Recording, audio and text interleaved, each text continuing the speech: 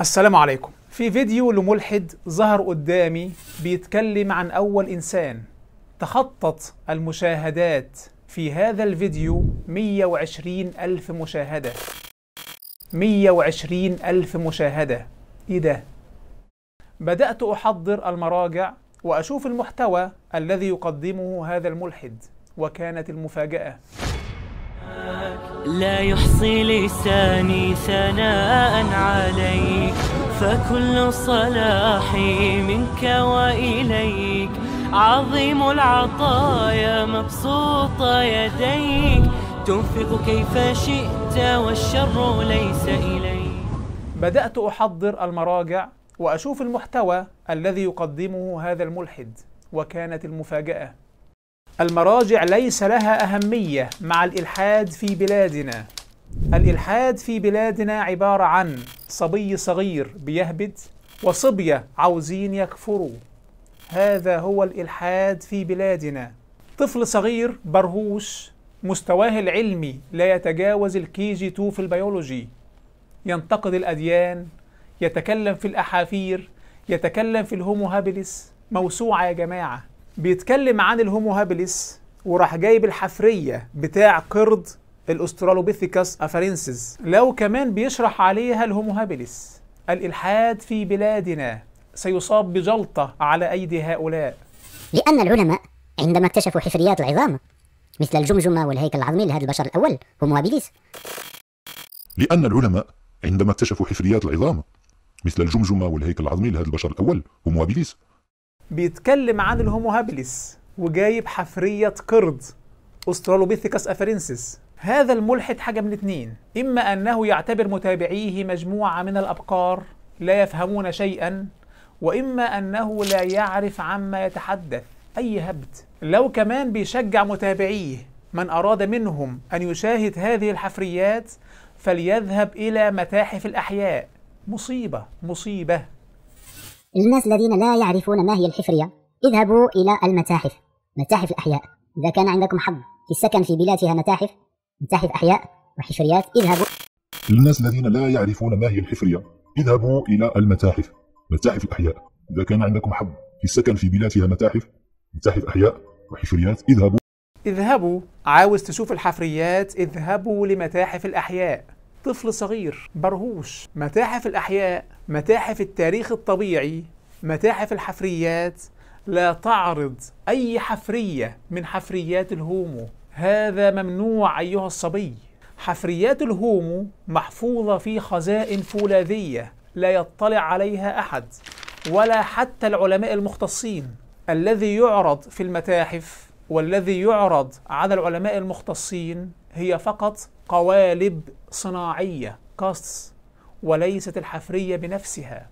قوالب صناعية شبيهة بالحفرية لا أكثر. طيب ليه ممنوع حد يشوف حفريات الهومو؟ لماذا يمنع الناس من رؤية هذه الحفريات؟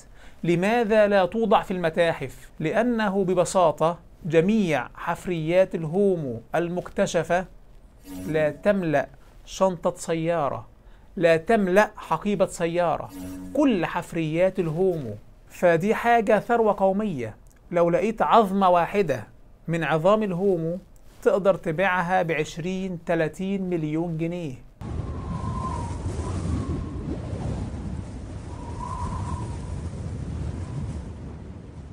وهنا السؤال لكل ملحد، والسؤال لكل مؤمن بنظرية التطور: كيف لكائن ساد الأرض ملايين السنين من كائنات الهومو كما يدعي دعاة النظرية لا توجد منه حفريات في كل مكان؟ كيف تكون كل حفريات الهومو السابقة لنا لا تملأ شنطة سيارة؟ كيف هذا؟ كل حفريات الهومو المكتشفة ممكن تحطها في شوال كلها ولا توجد فيها حفرية واحدة صحيحة يمكن أن يشار إليها على أنها جد الإنسان. فأين هذا الكائن الذي ساد الأرض لملايين السنين والعهد به قريب؟ عندنا 6500 نوع من القردة وأغلبها منقرض، ومن خلال هذه الأنواع يسرح دعاة النظرية بمخيلاتهم. يقول لك هذه الحفرية ممكن تكون جد الإنسان، وفي الآخر نكتشف إن هي نوع من القردة كما سنوضح في هذه الحلقة. فليس هناك حفرية واحدة من كل هذه الحفريات اللي هي تملى شوال أو تملأ شنطة سيارة ممكن نقول إنها جد الإنسان. حفرية الهومو هابيلس والتي تكلم عنها هذا الملحد، حفرية الهومو هابيلس التي تم اكتشافها في تنزانيا، كل ما اكتشفوه منها هو جزء من الجمجمة وجزء من القدم لا أكثر. هذا كل ما تم اكتشافه من هذه الحفرية. طبعا هذا الملحد أحضر صورة أخرى تماما غير هذه الصورة، أحضر صورة لحفرية قرد الأوسترالوبيثيكوس أفرنسيس، وليس له أي علاقة بحفرية الهومو هابيلس. ملحد ضايع. لكن الشاهد من الكلام أن كل ما اكتشف من حفرية الهومو هابيلس هو جزء من الجمجمة وجزء من القدم. وهنا السؤال الجوهري: هل هذا النوع الهومو هابيلس جد للإنسان الحالي؟ والجواب: الهومو هابيلس نوع من القردة الأفريقية، يسير على 4 وليس على قدمين، لا علاقة له بالبشر، هو نوع من القردة. وده كلام برنارد وود، أستاذ أصول الجنس البشري Human Origins بجامعة جورج واشنطن، تخصصه أصول الجنس البشري. قضى سنوات في دراسة حفرية الهومو هابيلس، في دراسة هذه الحفرية، ثم خرج برنارد وود في الأخير ليقرر أن الهومو هابيلس ليس جدا للإنسان.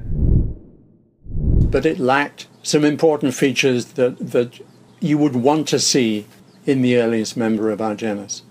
So we came to the conclusion that Homo habilis probably wasn't as good a candidate as being the earliest member of our genus as it was made out to be originally. So we came to the conclusion that Homo habilis probably wasn't as good a candidate as being the earliest member of our genus as it was made out to be originally. فهذا ملخص الكلام في الهومو هابيلس، أنه نوع من القردة.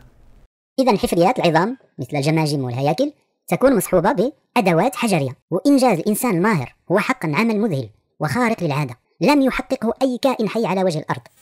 إذا حفريات العظام مثل الجماجم والهياكل تكون مصحوبة بأدوات حجرية، وإنجاز الإنسان الماهر هو حقا عمل مذهل وخارق للعادة لم يحققه أي كائن حي على وجه الأرض. إنجاز الهومو هابيلس في استخدام الأحجار وأنه عمل مبهر وخارق للعادة ولم يقم به أي كائن حي على وجه الأرض. الهومو هابيلس استخدم هذه الأحجار. شايفين العمل المبهر الخارق للعادة؟ الشمبانزي أيضا أيها الملحد استخدم نفس هذه الأحجار وما زال يستخدمها حتى الساعة. الإلحاد في بلادنا مشكلة. الشمبانزي أيضا أيها الملحد استخدم نفس هذه الأحجار. الإلحاد في بلادنا مشكلة. الشمبانزي يستخدم الأحجار والأدوات بدقة عالية وما زال يستخدمها حتى الساعة. عمل مبهر وخارق للعادة. المهم هذا الملحد لما اتكلم عن الهومو هابيلس والتي لم يكتشف منها إلا جزء من الجمجمة وجزء من القدم، راح الملحد جايب هذه الصورة، مصور الهومو هابيلس بزوجته وأولاده. كيف تصور هذه الصورة؟ كيف تحولت أجزاء من جمجمة مكتشفة لقرد صغير إلى كائن كامل بأسرته؟ هي دي لعبة دعاة النظرية. أي عظمة مكتشفة بيعملوا عليها تخيل كامل يخدم النظرية، وهذا هو لب الإشكال، وهذا الذي يجعل الناس يفقدوا الثقة في دعاة هذه النظرية. يعني عظام الهومو هابيلس القليلة المكتشفة هذه عملوا عنها هذا التصور، صورة كائن كامل بأسرته، وهذا الكائن تخيلوه بناء على نظرية التطور. نكتشف بعد سنوات أن هذه العظام هي عظام قرد وليس جد الإنسان. إذن هذه الصورة لا علاقة لها بالعلم، ليست صورة علمية، وإنما صورة توهمية، صورة افتراضية. اكتشفنا اليوم أن هذه الصورة غير صحيحة، لأنه تبين أن هذه العظام عظام قرد. يستخدمون هذه الصور للترويج لهذه النظرية بين العوام. كيف تخيلتم شكل الكائن وشعر الكائن وتقاسيم جسده من جزء من الجمجمة؟ كيف هذا؟ كل هذا موضوع، ولون العين موضوع آخر تماما. كيف تخيلتم لون العين؟ الرسام اللي رسم الهومو هابيلس رسم لون العين السكليرا لونها أبيض زي البشر بالظبط، مع أن كل القردة لون العين عندهم بني غامق. فهذا فنان، نعم فنان، لكن هذا ليس بعلم وليس بأسلوب محترم. هذه طرق مزيفة وكاذبة للترويج للنظرية.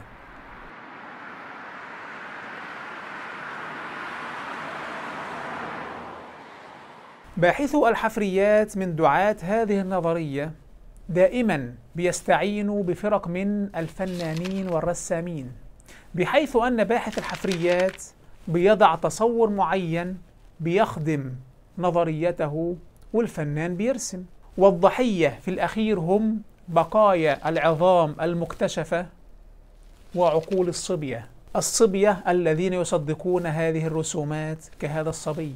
يعني قبل كده اكتشفوا ضرس، فقال لك هذا ضرس أحد البشر الأوائل، ضرس إنسان نبراسكا، ربما أشهر ضرس في التاريخ.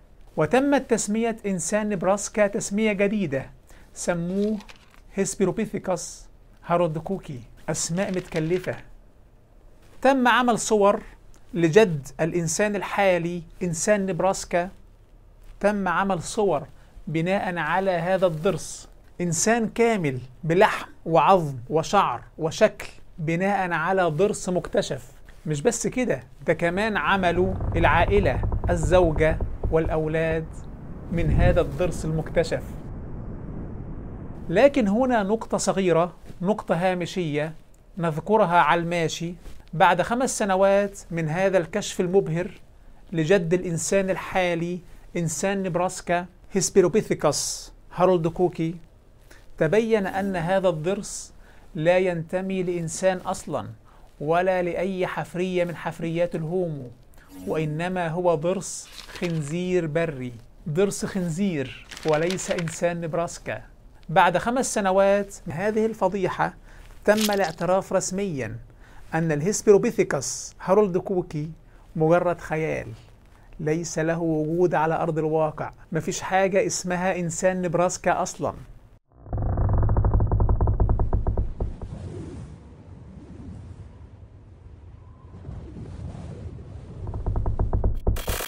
من شهور قليلة بعض الشباب المصريين اكتشفوا عظام لحوت وسموا هذا النوع من الحيتان فيوميسيتاس أنوبيس، وقالوا أن هذه عظام لحوت ب4 أرجل، وطلبوا من الرسامين رسم صورة متخيلة لحوت ب4 أرجل، وتم رسم هذه الصورة. طيب هل اكتشفوا أرجل الحوت بين هذه العظام؟ لم يحصل. هل اكتشفوا رجلين مثلا؟ لم يحصل. هل اكتشفوا رجلا واحدة مثلا؟ لم يحصل. كل ما تم اكتشافه في هذا الكشف الجمجمة وفقرتين وضلعين لا أكثر. الأجزاء الملونة بالأحمر دي، هذه الأجزاء الملونة بالأحمر هي فقط ما تم اكتشافه، وبناء على هذه الأجزاء تم عمل هذه الصورة. حوت ب4 أرجل. طيب أين هي الأرجل؟ مفيش. هذه مشكلة نظرية التطور، أنها مبنية على تخيلات وفروض مبناها على أدلة هشة. يعني إيه هو الدليل الذي جعلهم يضعوا هذا الافتراض أن هذا الحوت ب4 أرجل؟ الدليل هو أن إحدى الفقرتين المكتشفتين فيها النيورال سباين بتاعها طويل شوية. الفقرة اللي في الحوت، الفقرة اللي في ظهر الحوت، في إحدى الفقرتين المكتشفتين لم يكتشفوا إلا فقرتين، في واحدة من هاتين الفقرتين فيها بروز عظمي زائد قليلا، وهذا البروز العظمي الزائد قليلا مشهور في الثدييات الأرضية، وبالتالي فتم افتراض أن هذا حوت بر مائي ب4 أرجل. بيبنوا افتراض رهيب على دليل هش، أو بمعنى أدق ليس هناك دليل أصلا، وإنما هو فرض تخميني، وهذه مشكلة هذه النظرية. مفيش مانع أن يكون هناك حوت ب4 أرجل، ليس هناك مانع من ذلك، لكن أين هو الدليل؟ أين هو الدليل على هذا الافتراض؟ فقرة فيها بروز عظمي زائد قليلا يشبه تلك الفقرة الموجودة في الثدييات الأرضية، هل هذا هو الدليل؟ هي دي مشكلة هذه النظرية، فروض ضخمة والأدلة بنفس هذا المستوى. أنا بفضل الله عملت سلسلة كاملة في تتبع فروض هذه النظرية، ورابط السلسلة في وصف الفيديو لمن أراد أن يشاهدها.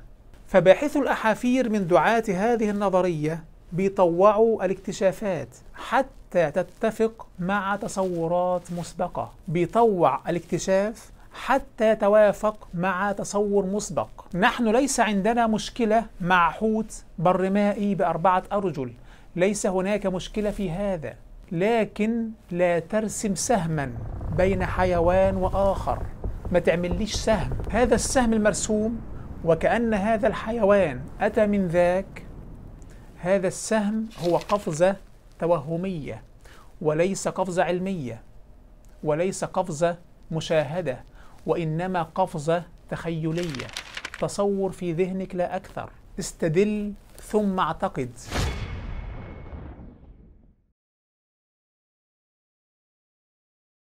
فكرة نظرية التطور أن هناك حيوان ب4 أرجل والرجلين الخلفيتين التصقتا مع الوقت وتحولتا إلى زعنفة، وارتفعت الأنف لأعلى وأصبح حوتا.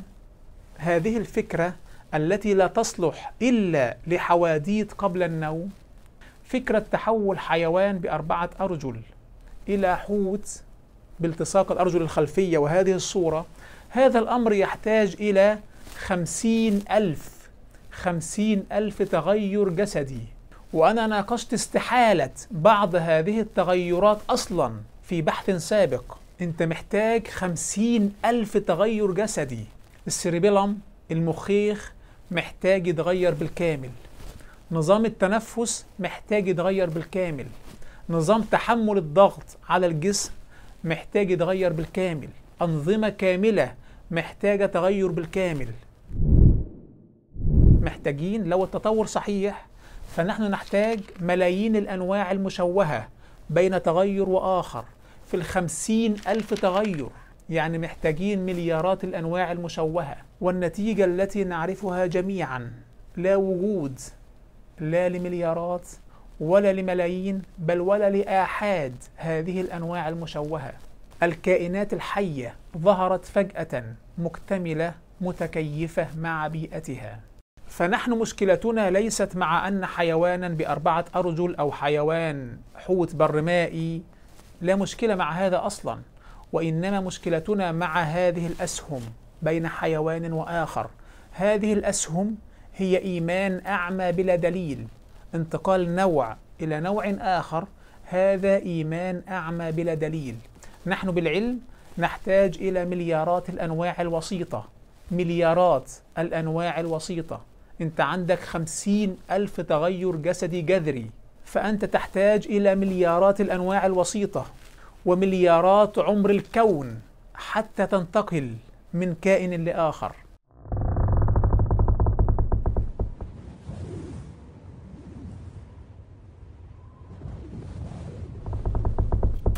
في بحث علمي خطير نشر في مجلة جينيتكس الدولية للدفاع عن التطور، مجلة علمية دولية تدافع عن التطور اسمها جينيتكس، طبعا أي باحث في النظرية عارفها. في بحث خطير نشر في هذه المجلة لمعرفة كم نحتاج لتثبيت طفرتين نافعتين في نوع من الكائنات الحية، محتاجين كم سنة. تبين في هذا البحث أننا نحتاج لتثبيت طفرتين نافعتين في جيل واحد من الحشرات إلى ملايين السنوات، ونحتاج لتثبيت طفرتين نافعتين في الإنسان في جيل واحد من البشر إلى أكثر من 100 مليون عام، 100 مليون سنة لتثبيت طفرتين نافعتين في جيل واحد من البشر. هذا في بحث أجري في الأساس للدفاع عن نظرية التطور. أجري هذا البحث في الأساس مدافعا عن هذه النظرية، لكنهم اكتشفوا أننا نحتاج إلى أكثر من 100 مليون عام لنثبت طفرتين اثنتين فقط. طيب بين البشر وبين السلف المشترك المزعوم للإنسان وهو القرد الأفريقي الجنوبي، بينهما في كم طفرة؟ كم طفرة بين الإنسان وبين السلف المشترك المزعوم للإنسان؟ توجد 60 مليون طفرة بينهما. 60 مليون طفرة. اضرب 60 مليون طفرة في 100 مليون سنة لكل طفرتين. نحن نحتاج آلاف آلاف آلاف عمر هذا الكون حتى يظهر نوع واحد جديد. التطور لا يعمل. بل إن بعض التغيرات يستحيل تحصل أصلا، مستحيل تحصل، لا تخضع للحساب الإحصائي. وبعض المعارف ليس لها علاقة بالعالم المادي بأكمله، وبعض المعارف هي أصلا ضد العالم المادي. أمور كتير ليس هذا وقت فرزها. في سنة 1985 كتب الملحد الأسترالي وعالم البيولوجي مايكل دانتون كتابه التطور نظرية في أزمة. الكلام ده سنة 1985. بعد 30 سنة من هذا الكتاب، يعني في 2015، مايكل دانتون أصدر كتابه الثاني التطور ما تزال نظرية في أزمة. التطور ما تزال نظرية في أزمة. قال مايكل دانتون أن الإشكالات القديمة ما زالت كما هي، وهناك إشكالات جديدة مع كل كشف جديد. البحث الأحفوري أكد إشكالية هذه النظرية. هذه النظرية تعيش علميا أزمة فعلية، لكن على المستوى الشعبي تلقى قبولا في الغرب. على مستوى الباب ساينس تلقى قبولا، لأنهم يعتمدون على مثل هذه الصور، فصدقها الناس. الداروينيان الملحدان جيري فودور وماسيمو بالماريني كتب كتاب أين أخطأ داروين؟ What Darwin got wrong. في مقدمة هذا الكتاب كتب يقولان: هذا ليس كتابا عن الله، ولا عن التصميم الذكي، ولا عن مذهب الخلقية، فكلانا لا يؤمن بأي من هذه الأشياء. ملاحدة. ورأينا من الأفضل أن نوضح ذلك بداية، لأن طرحنا الأساسي في هذا الكتاب أن هناك مشكلة قد تكون مشكلة خطيرة جدا في نظرية الانتقاء الطبيعي، في نظرية التطور. في مشكلة خطيرة جدا في هذه النظرية. البحث الأحفوري لا يؤيد هذه النظرية. كل الكشوف لا علاقة لها بهذه النظرية. الكائنات تظهر فجأة كاملة في السجل الأحفوري. هناك خنادق واسعة بين كل نوع وآخر من الكائنات الحية، على حد تعبير مايكل دانتون. يقول هناك خنادق واسعة بين نوع وآخر من الكائنات الحية. عرض في هذا الكتاب الكثير من إشكالات هذه النظرية. بفضل الله كل هذه الكتب الآن مترجمة لمن أراد أن يحصل عليها. فالخلاصة ليس هناك دليل واحد مباشر على ظهور الأنواع بالتطور، وهذا كلام لين مارجلس عالمة الأحياء الأمريكية وزوجة كارل سيجان. وعشان كده إرنست تشين الحائز على نوبل يقول من العسير وصف هذه النظرية، نظرية التطور، أنها نظرية ما تستاهلش هذا اللقب. It can hardly be called a theory. نعود مرة أخرى لصاحبنا البرهوش ونستمع ماذا يقول. جدنا الأول هل هو آدم؟ طبعا، لا يوجد لا آدم ولا حواء، وكل شعوب الأرض عندهم في دياناتهم وثقافتهم شعبية خرافات تتكلم عن أول بشر. جدنا الأول هل هو آدم؟ طبعا لا يوجد لا آدم ولا حواء، وكل شعوب الأرض عندهم في دياناتهم وثقافتهم شعبية خرافات تتكلم عن أول بشر. أول بشر في العالم خرافات شعبية، لا يوجد آدم ولا حواء. لو كلف هذا الصبي نفسه ودخل إلى جوجل وكتب حواء الميتوكوندريا، ربما لكف عن هذا الهراء، لتوقف عن هذا الهبد. من أكثر من 40 سنة علماء الأحياء الجزيئية توصلوا إلى أن كل البشر على وجه الأرض يعودون إلى أم واحدة ويعودون إلى أب واحد. الكلام ده من 40 سنة. العلماء في جامعة كاليفورنيا درسوا الDNA الخاص بالميتوكوندريا. الميتوكوندريا عبارة عن عضية، جهاز داخل خلايا الجسم، لكن الDNA الخاص بالميتوكوندريا حاجة والDNA الخاص بالخلية حاجة تاني. فإحنا عندنا 2 DNA خاص بالميتوكوندريا وDNA خاص بالخلية البشرية. الغريبة إن كل البشر الميتوكوندريا بتاعتهم تأتي من الأم فقط.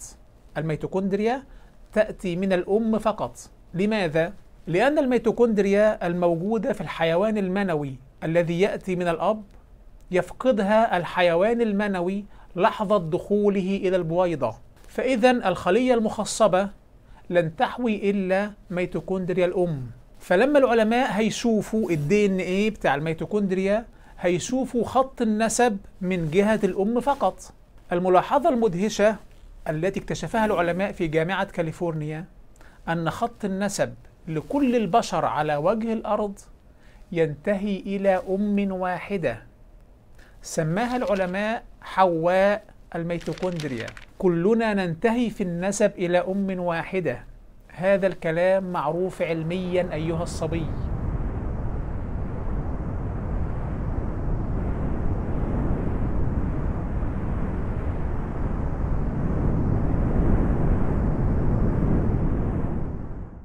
واليوم تستطيع أن تعرف قرابتك بأي شخص في العالم من خلال دراسة الDNA بتاع الميتوكوندريا، وتعرفها عند أي جد انفصلتما.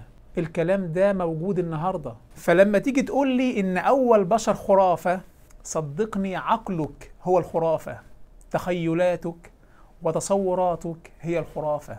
الإلحاد أفسد عقلك. كمل. العائلة البشرية تحتوي على عدة أنواع من البشر، إنسانيات أو بشريات مختلفة. العائلة البشرية تحتوي على عدة أنواع من البشر، إنسانيات أو بشريات مختلفة. العائلة البشرية تحتوي على أنواع مختلفة من البشر. هذه الفكرة المجنونة أدت إلى مقتل عشر البشر. 10% من البشر قتلوا نتيجة لهذه الفكرة. أنواع مختلفة من البشر، وبالتالي أعراق مختلفة من البشر، وبالتالي هناك عرق أرقى وعرق أدنى، وبالتالي العرق الأرقى يتعامل مع العرق الأدنى كحيوانات. هذه الفكرة الإجرامية المجنونة أدت لخراب لم يشهد له العالم مثيلا في القرن الماضي. الحربان العالميتان الأولى والثانية نشأتا نتيجة لهذه الفكرة. هتلر وموزي دونغ وستالين ولينين وبول بوت، والحروب العالمية ومعسكرات النازية وأفران إحراق البشر، إحراق الأعراق البشرية الأدنى التي لا تتفق حجم الجمجمة الخاصة بها مع حجم الجمجمة الخاصة بالعرق الأرقى. كل هذا كان نتيجة لهذه الفكرة المتخلفة التي يروج لها هذا الصبي. أشهر مركز، أشهر معسكر كان يتم فيه إحراق البشر أحياء، معسكر أكشن T4. الإلحاد الذي يروج له هذا الصبي يدمر معنى الإنسان. الإلحاد يجعل الإنسان حشرة كما يقول سارتر، يجعله حشرة يتم إحراقه في معسكرات إحراق البشر بدون وخز للضمير. الإلحاد يجعل الإنسان وسخا كيميائيا كما يقول ستيفن هوكينج. على يد الإلحاد ظهرت هذه الصور، صورة من حدائق الموت في كمبوديا. على يد الإلحاد ظهرت هذه الصور، حدائق حيوان البشر، إدخال الأعراق البشرية الأدنى، طبعا أدنى من وجهة نظر إلحادية متخلفة، إدخال الأعراق البشرية الأدنى إلى أقفاص حيوانات. إذا كان الإلحاد صحيحا فحدائق حيوان البشر صحيحة. إذا كان الإلحاد صحيحا فمعسكر أكشن تي 4 أمر طبيعي. إما أن الإلحاد خطأ أو أن هذه الصور لا مشكلة فيها. هذه الصور هي إفراز طبيعي للتصور الإلحادي، فإذا دخل الإلحاد خرج الإنسان فورا.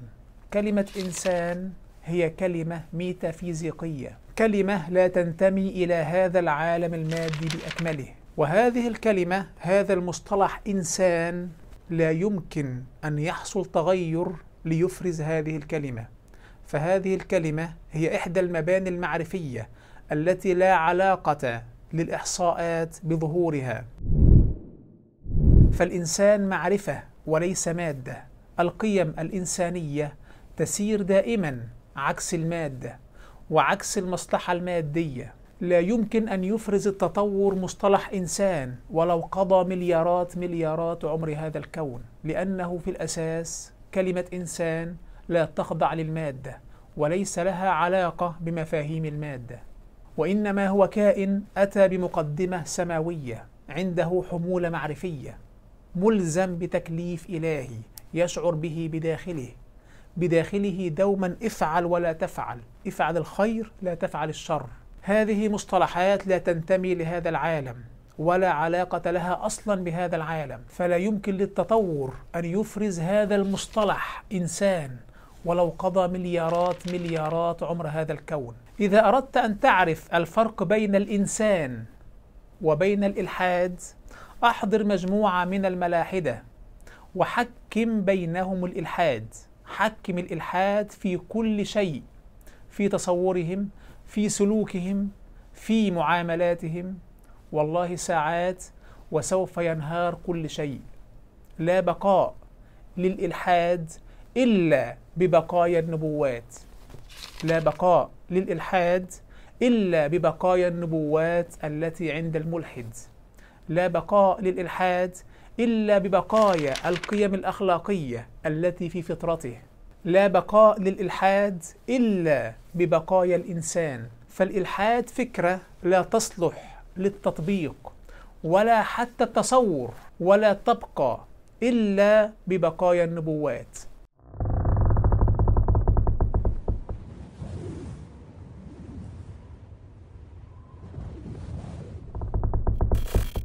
السؤال الذي لم يجب عنه دعاة نظرية التطور حتى الساعة: أجدادنا من الهومو الذين سادوا الأرض لملايين السنوات كما يدعي دعاة هذه النظرية، أين اختفوا؟ أين اختفى أجدادنا من الهومو؟ لماذا لا توجد حفريات لهم بالآلاف بل حتى عشرات؟ بل حتى نريد حفرية واحدة صحيحة لجد الإنسان. لماذا لا يوجد؟ لماذا كل حفريات الهومو المزعومة لا تملأ حقيبة سيارة، وعند تحليلها نكتشف أنها عظام قردة كما حصل مع الهومو هابيلس، أو عظام بشر عاديين مثلنا؟ أين جد الإنسان؟ لا يوجد أجداد للبشر، لا توجد حفرية واحدة لجد الإنسان. الإنسان ظهر فجأة، هذا الذي يكشفه لنا كل يوم علم الأحافير، هذا الذي يؤكده لنا كل يوم علم الأحياء الجزيئية. نظرية التطور هي حلم بلا دليل واحد معتبر حتى الساعة. جميع تصورات النظرية بلا استثناء واحد هي مجرد تأويلات ذهنية مجردة. صدقوني، لو جمعت كل أدلة هذه النظرية وقدمت لفيلسوف علوم غير متحيز لقال بأعلى صوته: أوقفوا هذا الهراء فورا. وفي الختام، الذي أدهشني في أمر هذا الملحد وفي أمر أمثاله من الملاحدة هو صبرهم الشديد مع قلة علمهم بأبسط أبجديات ما يتكلمون عنه. عندهم جلد غير طبيعي، عندهم صبر على نشر هذا العك، عندهم جلد على الدعاية والدعوة لهذا الهراء المحض. فأين نحن؟ أين نحن من الهمة على نشر الحق؟ هل وصلنا لمرحلة أن نغار من جلد هؤلاء؟ أين جلدك على الدعوة إلى الله عز وجل؟ اشتغل على الدعوة إلى الله بقدر علمك، علم الناس، حبب الناس في العمل الصالح، حدث الناس عن الله، علم الناس وانت قاعد مع أصحابك في الجامعة، في استراحة، في بيتك مع أهلك، علمهم مسألة دينية. احفظ حديث واحد من رياض الصالحين وانت قاعد معاهم، كلمهم، قل لهم هذا الحديث، بلغهم هذا الحديث. اعمل قناة دعوية على اليوتيوب، على مواقع التواصل. والله هذه مرحلة مهمة في تاريخ هذه الأمة. العالم اليوم يتحول بصورة غير طبيعية إلى الإلحاد، الهش، اللاشيئي. فالمهمة والله أصبحت سهلة على كل مسلم، والله أصبحت سهلة. الناس في الغرب ممكن تسلم فقط بتحديثها عن الله، والله فقط تكلمهم عن الله عز وجل، لأنها الفطرة، لأن بداخلهم شعور فطري يقودهم نحو الإسلام. فأنت بس كلمهم عن الله عز وجل. بل والمسلمون أنفسهم يحتاجون من يكلمهم عن الله وعن أسمائه وعن صفاته وعن التوكل على الله وعن رحمته سبحانه وعن كيف نؤمن بالقضاء والقدر. اعرف اسم واحد من أسماء الله الحسنى واقرأ شرحا عليه وحدث الناس عن هذا الاسم. فرصة، والله فرصة. ادعوا إلى الله عز وجل. ومن أحسن قولا ممن دعا إلى الله، هذا أحسن الناس قولا. كل مسلم إذا لم يتحول إلى داعية إلى الله عز وجل دعي إلى الباطل. قاعدة ثابتة، لابد أن تكون أنت الداعية إلى الله عز وجل. كن دائما عندك هم الدعوة إلى الله عز وجل. اعرف دينك، بلغ عن الله عز وجل. غيرك لا يخجل من الدعوة إلى الباطل وإلى الهراء المحض، فلا تخجل ولا تستحي من الدعوة إلى الحق. واعلم أن الله ينصرك إذا نصرت دينه بكلمة. إن تنصروا الله ينصركم ويثبت أقدامكم. كن كالشامة بين الناس، حبب الناس في العمل الصالح. والله فرصة هذه الأيام التي نقضيها على الأرض، فرصة، استغلوا هذه الفرص. قال سعد بن أبي وقاص رضي الله عنه: كنا عند رسول الله صلى الله عليه وسلم فقال: أيعجز أحدكم أن يكسب كل يوم 1000 حسنة؟ فسأله سائل من جلسائه: كيف يكسب أحدنا 1000 حسنة؟ قال: يسبح 100 تسبيحة فيكتب له 1000 حسنة، أو يحط عنه 1000 خطيئة. سبحان الله، سبحان الله، سبحان الله. 100 مرة تكتب لك 1000 حسنة، أو تحط عنك 1000 خطيئة. هذا حديث في مسلم. حدث الناس بهذا الحديث. شوف كم واحد ممكن يطبق هذا الحديث. فاشتغل في الدعوة إلى الله، وكلما اشتغلت في الدعوة إلى الله عز وجل يسر الله لك أسبابها، والله من حيث لا تدري. فهذه هي معرفة الله عز وجل. إذا عرفت الله حق المعرفة والله لدعوت إلى سبيله بقدر معرفتك إياه. نسأل الله أن يعرفنا به حق المعرفة، وأن يرزقنا رضاه ومعيته. وأنا أعتذر لو أطلت عليكم، والسلام عليكم. وإذ قلنا للملائكة اسجدوا لآدم فسجدوا إلا إبليس أبى، فقلنا يا آدم إن هذا عدو لك ولزوجك فلا يخرجنكما من الجنة فتشقى. إن لك ألا تجوع فيها ولا تعرى، وأنك لا تظمأ فيها ولا تضحى. فوسوس إليه الشيطان قال يا آدم هل أدلك على شجرة الخلد وملك لا يبلى؟ فأكلا منها فبدت لهما سوآتهما وطفقا يخصفان عليهما من ورق الجنة وعصى آدم ربه فغوى ثم اجتباه ربه فتاب عليه وهدى قال اهبطا منها جميعا بعضكم لبعض عدو فإما يأتينكم مني هدى فمن اتبع هداي فلا يضل ولا يشقى ومن أعرض عن ذكري فإن له معيشة ضنكا ونحشره يوم القيامة أعمى لك الحمد ها قد ربيتني وأحييت قلبي فعلمتني تعلمت عنك الكثير فأرجو استقام الخطى والمسير سبحانك ربي سبحانك ربي سبحانك ربي سبحانك